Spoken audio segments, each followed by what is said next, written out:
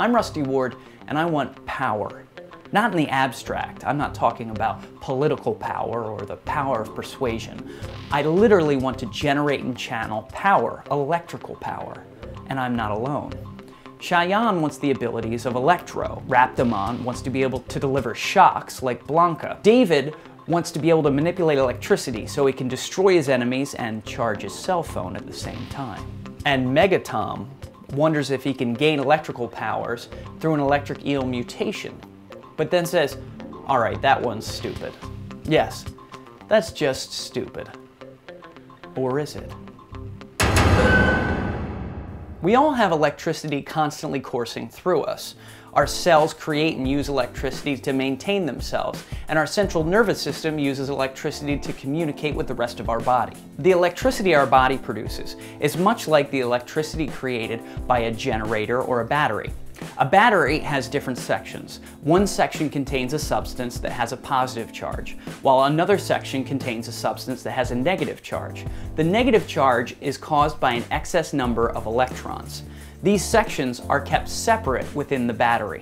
When the two sections are connected by a circuit, say a copper wire, the electrons are released out the bottom and pulled through the wire by the positive section of the battery, because opposite charges attract. The same thing is happening within your cells, except instead of electrons, your cells are using ions. Those are negatively or positively charged atoms. Let's take a nerve cell as an example. The membrane of a neuron acts like the separator in a battery. It lets positively charged ions build up on the outside and negatively charged particles build up on the inside. When it receives a chemical trigger, it opens up and allows ions to move more freely. Because oppositely charged particles are attracted to each other, the positive ions rush in, creating an electrical current. Most electric potentials within living organisms range from 1 to a few hundred millivolts, but some animals have evolved bioelectric organs, which can deliver considerably stronger jolts of electricity. For those of you that don't know, a jolt is a standard unit of measurement equaling 3 wallops. These animals include electric stingrays, electric catfish, and electric jackalopes. I made up that last one, but the first two are totally real.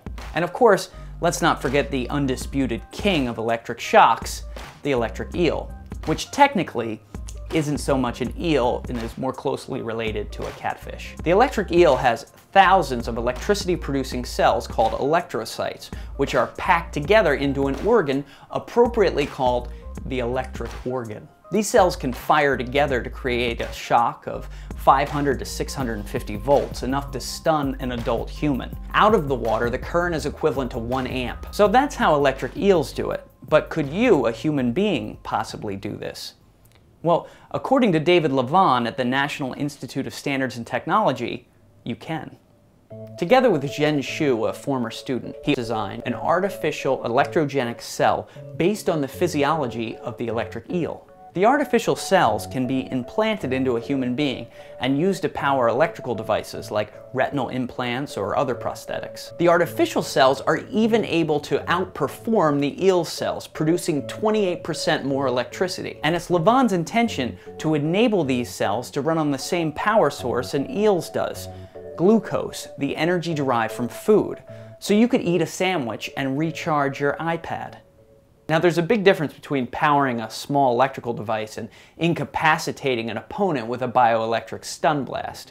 But an insulated biobattery the size of a 4mm cube can produce 3 volts of electricity. That means that a plate that's slightly larger than 5 centimeters squared could hold enough batteries to create a charge the equivalent of an electric eel shock. You start going bigger than that, and Black Lightning's gonna start getting jealous.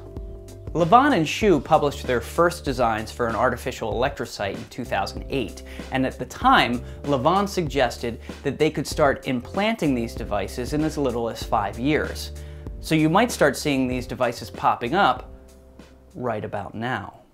Last month, Audible.com offered to sponsor my How to Time Travel episode, and I asked you to help me out by going to audible.com/rusty and downloading a free audiobook. My hope was that enough people who enjoy this series would grab a book, then Audible would be happy and want to come back and sponsor another episode. Well, they were happy and they did come back. So I want to say thank you to everyone that took the time to download a book.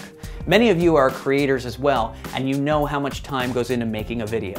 It's a big help to have a sponsor support an episode, but it's an even bigger help to have such a supportive group of people watching my videos. This month, I'm listening to Ilium by Dan Simmons. If you like science fiction, you have to read Dan Simmons. He's incredible. I'd suggest starting with Hyperion, but if you're into other genres, he writes in horror and you can read Carrying Comfort. And if you like historical fiction with a little fantasy thrown in, you can read The Terror. So if you enjoy this series and haven't downloaded your free audiobook yet, go to audible.com/rusty and get one. They have over 150,000 titles, any type of literature you're into. Thanks for watching, subscribe for more episodes, check out some of the previous ones, and let me know what superpower you want.